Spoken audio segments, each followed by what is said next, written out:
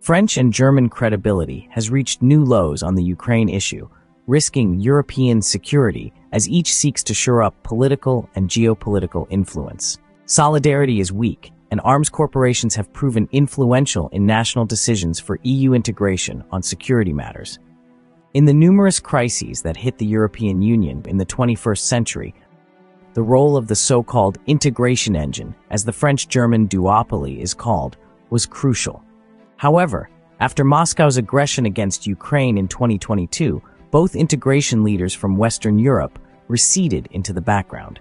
The leaders of aid for fighting Ukraine were mainly the countries of NATO's eastern flank, led by Poland and the Baltic states. Germany and France defended themselves against two radical sanctions imposed on Moscow, did not support Kiev, and did not want, among other things, either Ukraine's accession to the EU nor to NATO. Why did Paris and Berlin distance themselves from Russian aggression in 2022, which violated European values and human rights and also threatened the EU itself? In short, the war hit various economic interests that France and Germany conducted with Vladimir Putin's regime. An example of this was the expansion of Nord Stream, a gas pipeline through the Baltic Sea, after Putin's first military aggression against eastern Ukraine in 2014. It is worth recalling that the entire climate transformation in the EU in its initial phase was based on cheap Russian gas. Economic ties were not the only reason for the strange behavior of Berlin and Paris in the face of Moscow's aggression. Geopolitical considerations were even more important. The elites of Western Europe have traditionally, with minor interruptions, cooperated with Russia and considered it an important economic and political partner. The geopolitical goal of both Western European countries was to seek strategic autonomy from Washington and rapprochement with Moscow and Beijing. Historically, Central Eastern Europe has been treated as an area of influence of Berlin and Moscow, which they share or, less frequently, compete for. Before 2022, for Berlin, this sphere of influence included the Central European countries and the Baltic states. For Moscow, this included Belarus and Ukraine. This is why, among other things, Western Europe distanced itself from Moscow's aggression in 2022. It did not want to spoil relations with Moscow. It also did not want to provoke even greater Russian aggression, fearing a full-scale war with NATO. Western Europe wanted to reach an agreement with Putin as quickly as possible and return to the previous economic and geopolitical arrangement. However, in 2024, there was a clear change in Western Europe's position towards the war in Ukraine. First, Germany increased its financial and military assistance, although it continued to block the delivery to Kiev of the most modern weapons requested by President Volodymyr Zelensky. France and Germany increased the scope of sanctions imposed on Moscow, although they were still full of loopholes that allowed the Kremlin to avoid them. Meanwhile, Berlin and Paris unblocked their veto on Ukraine's accession to the EU. Nevertheless, they continued to maintain their opposition to Kiev's membership in NATO. Under the influence of both Western European countries, the EU's financial and military assistance to Kiev increased.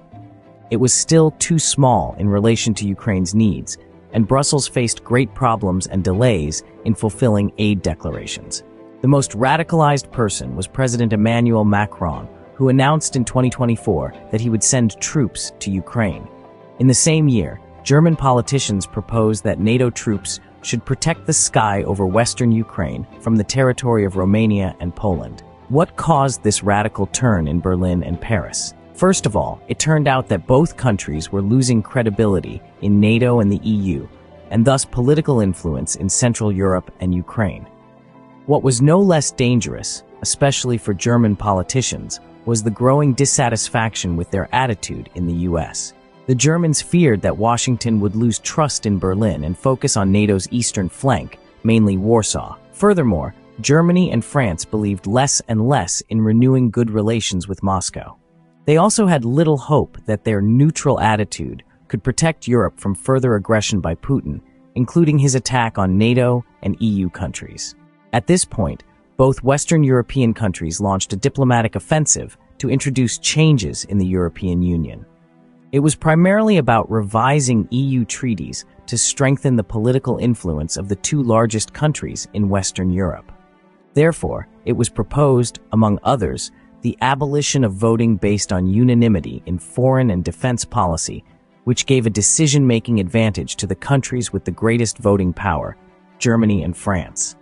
In addition, efforts were made to strengthen the Common Security and Defense Policy, CSDP.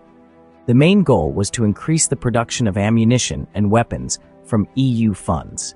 Typically, such actions were aimed at strengthening the potential of arms corporations in Western Europe, as well as limiting arms exports from outside the EU, including from the US and South Korea. It goes without saying that in the event of a real threat from the East, the EU should not limit the transportation of weapons from non-European allies, because Europe itself produces too little ammunition and weapons. Nevertheless, subsequent actions of the European Commission after 2022 clearly rewarded aid for German and French corporations, as well as restricting access to arms imports from outside the EU. These attempts to strengthen the strategic autonomy of the EU against Washington are short-sighted in the face of a real threat on the EU and NATO. Moreover, instead of primarily supporting coordination within NATO, France and Germany have sought to duplicate the structures of the North Atlantic Alliance, focusing on the expansion of EU's Rapid Reaction Forces, rather than NATO's Rapid Reaction Forces, which were much more modest in terms of numbers and equipment. In other words, their goals were political, not real defense. The idea was to strengthen Franco-German leadership in Europe, and this was to be achieved by supporting the development of EU structures in the area of security. All these aspirations to expand the CSDP could encounter serious obstacles in implementation. First, Germany and France often disagree on EU security considerations, particularly when it comes to their own national interests. For example, the French were disappointed with Germany's decision to purchase the American F-35 multi-role fighter capable of carrying nuclear warheads. This affected plans to build a sixth-generation aircraft in cooperation between German, French, and Spanish corporations. Moreover, Berlin was developing its own anti-aircraft and anti-missile defense project in the EU, European Sky Shield Initiative, to which it did not invite the French, and even competed with their own European defense program, La Défense Aérienne du Continent. Therefore, Macron criticized the German Shield Initiative, which he considered hasty and incomplete. Instead, he promoted a truly European initiative, where the French arms industry is the dominant force. Secondly, the actions of France and Germany in the field of defense have been delayed and ineffective. More than 2 years after the announcement of the famous Zeitenwende, the modernization of the Bundeswehr, the federal government in Berlin, managed to order only 18 Leopard 2 tanks and 12 Panzerhaubitze 2000. Thirdly, it became increasingly clear early on that Germany and France were not ready to defend NATO's eastern flank in solidarity, wanting rather to show initiative and leadership in order to maintain geopolitical influence in Europe. In terms of real security, their subsequent ideas were controversial. They were certainly beneficial to their arms corporations. For all these reasons, the credibility of Germany and France has been trending downwards on Eastern EU security considerations. For the time being, it is difficult to predict whether the plans of Paris and Berlin will ultimately be implemented and whether cooperation within the CSDP will be strengthened. However, if this does not happen, it will paradoxically be a good solution for the security of the eastern flank. Efforts to defend it will be focused within NATO and, above all, located in the countries most at risk from Moscow's aggression. Read more on our website, worldnewworld.com.